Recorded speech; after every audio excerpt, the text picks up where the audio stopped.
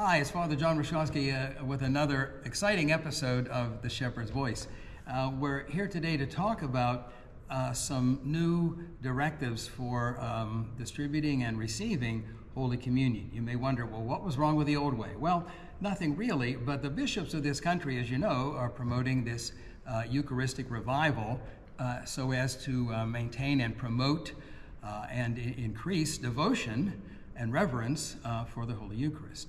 And so with that in mind, they've come to realize that, well, maybe there could be some fine-tuning on the way we distribute and receive Holy Communion. So I'm here in our St. Teresa Church, and we're going to demonstrate a few things. We're going to talk about how to receive communion and how not to receive Holy Communion. We are also retraining and recertifying all of our extraordinary ministers of Holy Communion. We call them EMs for short, and because they have to learn a few new things.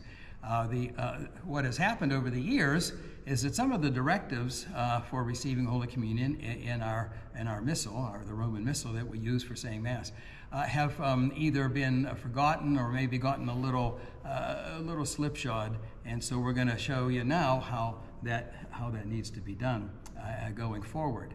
And these will take effect very soon, and the ministers have to be recertified by the end of the year, and because after that, their certification will expire. So the first thing I want to talk about is we will have our extraordinary ministers, our EMs, will be coming forward. They will come into the sanctuary, but they will come down the aisle and wait outside the sanctuary during the Lamb of God. They will not come into the sanctuary until after the priest has received communion. So we have a couple of people with us today who are going to, we have Judy and Jack, who are going to simulate the activities and the movements of the EMs. And the number of ministers will be determined by how many are required at that particular church. Some of our churches, as you know, are different sizes, so we have to adjust accordingly. So there will be as many as 6 or as few as 2. Right now, for our demonstration purposes today, we are using just 2. So, but the one who is closest to the altar will be the one who distributes the precious blood from the cup. So we're going to show you how that is done right now. And first, I'm just going to, there's no precious blood in here right now. This is just plain wine, and you're not going to drink it all, are you? Okay, so take this. Okay, and then we have some hosts in here. By the way, these are not consecrated. These are for demonstration purposes. Okay, so and Judy will take that. Okay, so they will, whenever they're ready to go, they will go down to the table, and they will do their sanitization down there.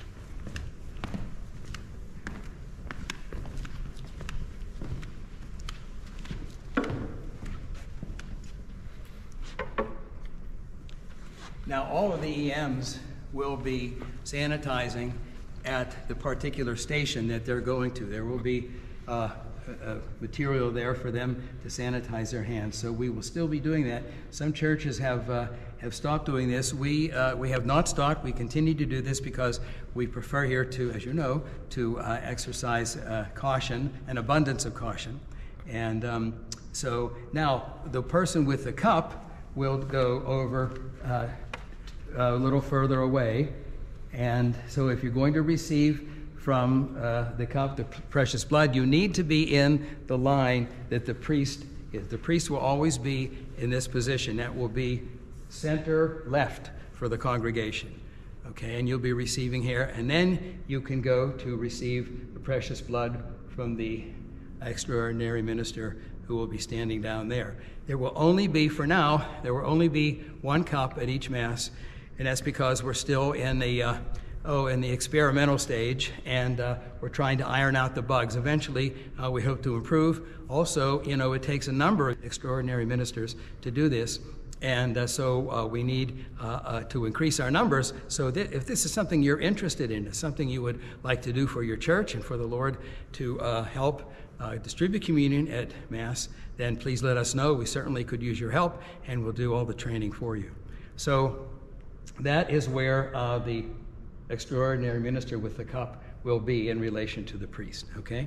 Now, for receiving communion, we're going to show ways to receive communion and ways to not receive communion, okay? So, first of all, if you are coming forward, you do a kind of a reverent bow, and but just a head bow, okay? Just a head, because we don't want to do a profound bow.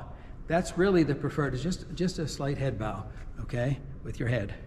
And there are some people who tend to be a little more elaborate. They want to do a genuflection or something. Although that is acceptable, we do not advise it because it can be very dangerous to people behind you.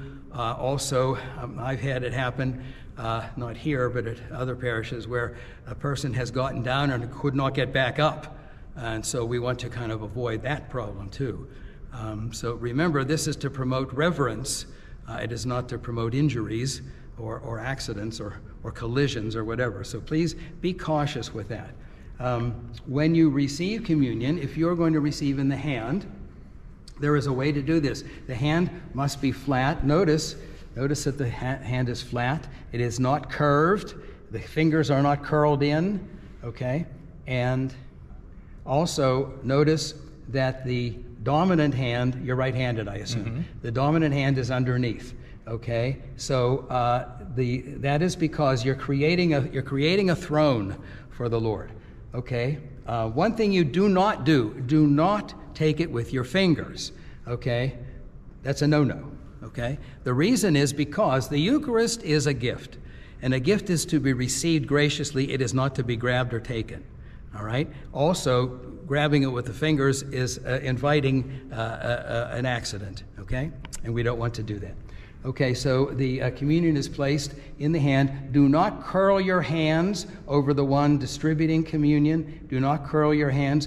There should be no contact between the one distributing and the one receiving. There should be no physical contact. Another thing is when you receive in the hand, make sure your hands, again, are together and not side by side. If the hands are side by side, that doesn't help us because we don't know where to place it, okay? And also, it should be level, okay? I've had people with their hands way down by their knees, and then people with their hands way up here. That's very awkward for us. Again, it's risky. So just at a regular level, just like this. And then you, with your dominant hand, you take the host, and you place it into your mouth. This is after taking a couple of steps aside so that the next person can come up. You must receive and consume immediately. Do not walk back to the pew with it. That's not acceptable. Do not do, as I actually had somebody do, put it in your pocket. I went after him, and I caught him. That is completely disrespectful, and we are not permitted to do that. So please be very cautious when you receive. Okay, now, if you're going to receive on the tongue, okay, that's acceptable too. But also you must be careful because there are sometimes people who are not aware of what they look like when they come forward. Not that we're concerned about their looks, but keep this in mind. If you're going to receive on the tongue, your tongue has to be out, okay? We don't like that, okay? The tongue is out, okay? Now, do not just place your tongue like this, because there's nothing we can do with this. I tell people all the time, if you're going to receive communion on the tongue, that's fine. But at home, pretend you're going to communion and look in the mirror to see if your tongue is out far enough. Because sometimes I have had to say to people, please place your tongue out farther, okay? So, now, see, that is not the way to do it, okay? So place your tongue out further. There you go, okay, see? All right. Now, yes, right, and there's been no contact. We'll get to that in a minute. So you see how it's easier for the minister or priest or deacon to give out communion if the tongue is placed out far enough. Please do not move when you're receiving. Do not move your head. Do not lunge at the host. This happens a lot. And that just invites collisions between the hand and the person's head or mouth. Like that. Very good. Yes. I had, at another parish, I actually knocked a man's false teeth out. So please don't do that. Please stand still. Let us do the work. We'll get it in there if you have your mouth open, but don't lunge. I have 3 times, which is not bad for 45 years, but 3 times I have been bitten. Okay, so and I still have all my fingers. So please be cautious about that too, because we bleed, and we don't want to do that. So when you're giving communion, just to receive, make sure your tongue is out. That's it, and don't place your tongue down. Some people come like this. It's hard to place the Eucharist there without it falling off. So please.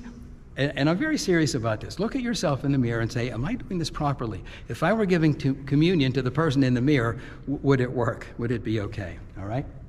Now, in both cases, receiving in the hand or receiving on the tongue, there has to be a sanitization consideration.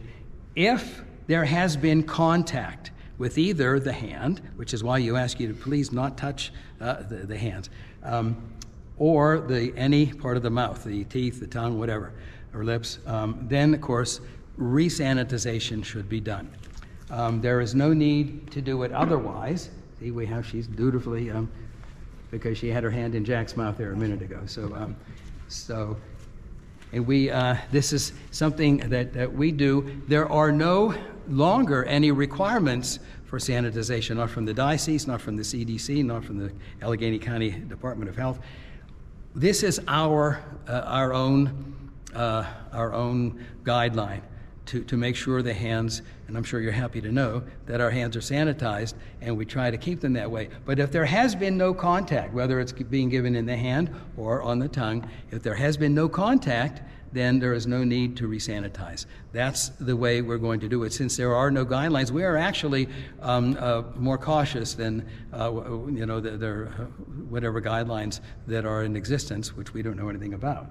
We don't know that there are any. There haven't been any lately. So some churches have some parishes have disregarded this altogether. We're not going to do that here. We're going to continue to be as clean as possible, because not only because of concern about COVID, but just about concern in health in general. Sometimes we get into a flu season or colds or something, and we really try to avoid causing any problems. Yes, so, if you make sure you are giving the right signals. We look for this, by the way. We look for the person to give us a signal. If the hand is out like that in the proper way, then we know that they are asking to receive communion in the hand, okay? If their hands are just folded and their mouth is open and their tongue is out, that is a good cue that we're going to give communion on the tongue. Please, receiving from the cup is pretty much as has been done in the past, except that we just need to add some caution so that when you are receiving, that there are no accidents. And when you receive, you are told the blood of Christ, and you respond, Amen. By the way, when you receive the host, you are told the body of Christ, and you say Amen. We're going to return to that in a minute. Okay, but when you receive the cup, make sure you receive it firmly with both hands, and then you take a small sip, and and then return it with both hands to the minister who will receive it. Make sure that there is a good, solid exchange of the cup, all right, to make sure that there are no accidents, all right? Now, I said a moment ago that when you receive, you are to say Amen. This is a serious obligation. This is part of the ritual.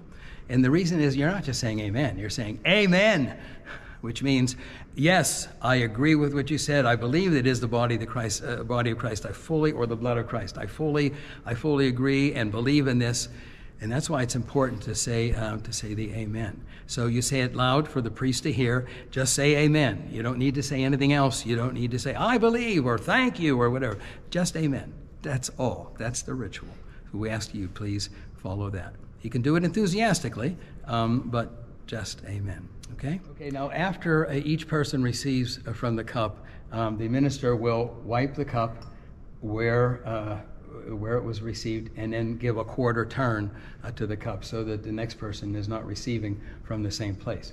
Now, you need to know also there will not be a lot of precious blood in the cup, and that's deliberate, because one of the problems that we've had in encouraging the extraordinary ministers to return is that they did not want to have a lot of the precious blood left over because they have to finish it. So what is going to happen? We're going to use much less probably than we need, which means when the precious blood runs out, it runs out. It's done. Okay, so if you may be waiting in line, and the precious, and we're going to be kind of playing this by ear for a little while to know how much we're going to use. But we are always going to use less than we need so that there's none left over, because that must be consumed by someone, and the extraordinary ministers are the ones who are supposed to receive it, and some of them are just a little nervous about that. So then we have also. We have those who will be taking communion to the homebound. You know, you often see right after communion a number of people come up to the altar, whatever church we're in at the time, and they have a small container called a pyx. It's P-Y-X. And the pyx is used for taking communion to the homebound or people in hospitals or nursing homes or whatever who are not able to join us at our Eucharistic celebrations. And we have to be mindful of them. So we have a number of our ministers who will take communion to them, and they come up to the altar to receive the Eucharist, and we give them a prayer and then send them out. You see them leaving right away. They're not to stand around and talk afterwards because they have our Lord in the pyx, and so they go out and immediately go to wherever place they're going. Some people will take just one host, some people will take 8, some people will take 24. Depends on where they're going and how many places they have to go and how many people they have to see. So when you see that, when you see these ministers leaving and going to take the Eucharist to those who can't be with us because of old age or illness or handicap or whatever reason, say a prayer for those people. Say a prayer for them and that they will be well and that they will hopefully be able to rejoin us here at the Eucharistic table. We have a large congregation, and we have every week the number who attend our Sunday Masses goes up slightly, and but it's continuing. It's been slow but steady. And so we have more need for more extraordinary ministers. So if this is something you're interested in, we will be happy to train you, and that's coming up very soon, those training sessions, and they begin on May 18th. There are 3 different sessions. You can just go to one or the other, and so you can call Judy at our liturgy office, or better yet, go on the website and you can register there. So we ask that you really consider this. This is a wonderful, serving at the Lord's altar is a wonderful ministry. And it gives people a great deal of satisfaction and participation in the church, and you're really helping members of our parish. So I think, unless I've missed anything, I thank Jack and Judy and the man behind the camera that you don't see, John Fries. And that's all for now. Again, thanks for listening and watching, and on we merrily go.